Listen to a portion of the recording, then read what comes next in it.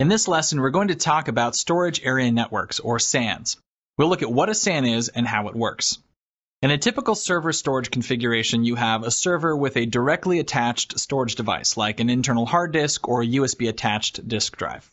The server shares the files on the device with clients connected to the network. This configuration is relatively inexpensive to implement, but it has some serious drawbacks. For example, suppose the server goes down. If that happens, then these two workstations lose access to the server's shared storage. To create a more resilient system, we can use multiple servers and a SAN. A SAN is a specialized high-speed network that connects hosts with storage devices. When connected to a server through a SAN, a storage device functions just like directly attached storage. The trick with a SAN is that multiple servers can connect to the same shared storage device, and a single server can connect to multiple storage devices. If we implement clustering software on the servers, then they can take over for one another if one of them goes down. On the storage end, we'll choose RAID devices that have multiple disks. This gives us redundant servers and redundant storage. You may have noticed that there are two networks in our example. The first network is our standard production network that connects all of our workstations, file servers, and other hosted services. They're connected by standard Ethernet switches and other common networking devices. The second network is dedicated solely to the storage area network and transfers data between our servers and our shared storage devices. While some SAN implementations use off-the-shelf Ethernet NICs and Ethernet devices common in production networks, you should never mix traffic between your production network and your SAN. SAN components fall into three categories: hosts, storage, and SAN fabric. While the hosts aren't technically a SAN component, they connect to the SAN using a NIC or a host bus adapter. A host bus adapter, an HBA, is a circuit board that's inserted in a server's motherboard, just like a NIC. Storage devices are typically disk arrays, tape libraries, and optical jukeboxes. The SAN fabric consists of the cabling and networking hardware that provides the connectivity between host components and storage components.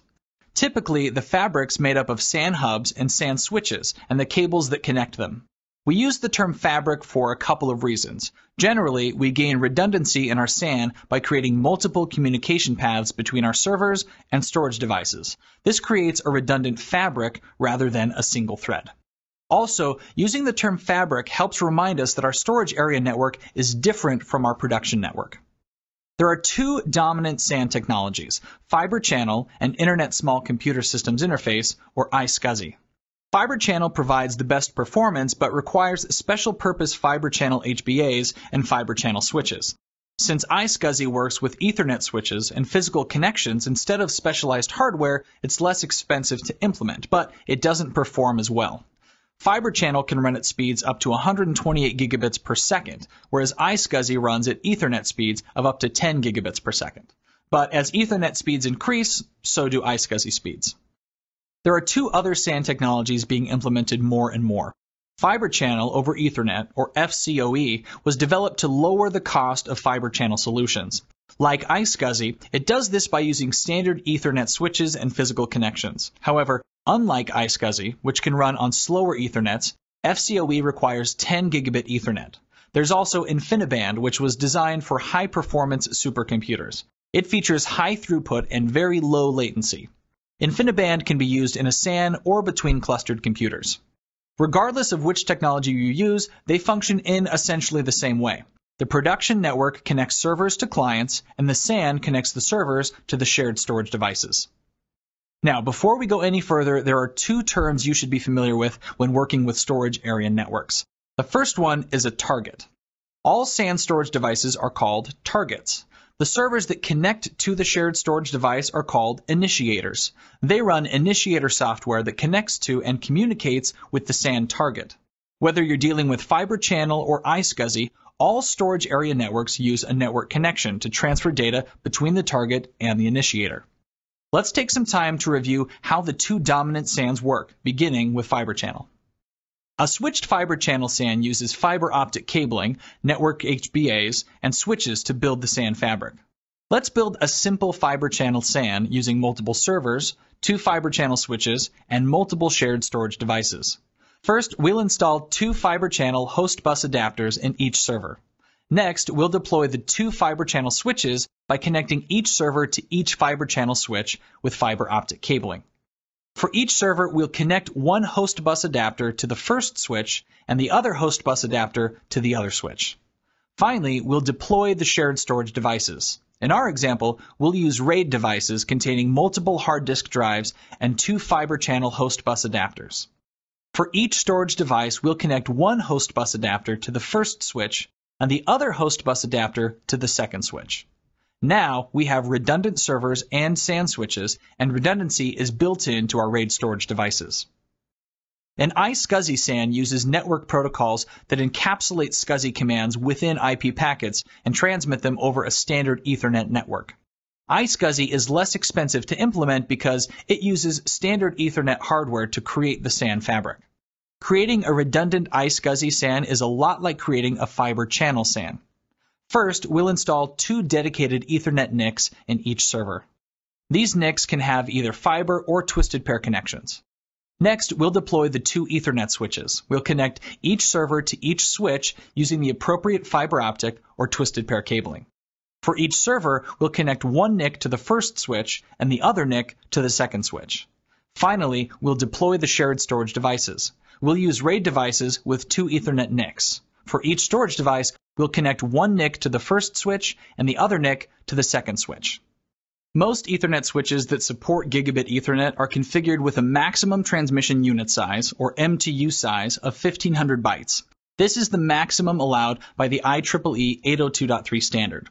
The MTU specifies the maximum size of the payload in an Ethernet frame. You can increase the performance of an iSCSI or FCoE SAN by allowing jumbo frames, frames with payloads larger than 1500 bytes. The size of jumbo frames varies by vendor and device, but many support payloads as large as 9,000 bytes. Since SANs move large amounts of data, they benefit greatly from larger frame sizes. To enable jumbo frames in your SAN, you must change the MTU setting on your servers, your SAN fabric devices, and your storage devices. When you choose a SAN technology, be aware of several factors that may influence your decision. As far as cost goes, you get what you pay for.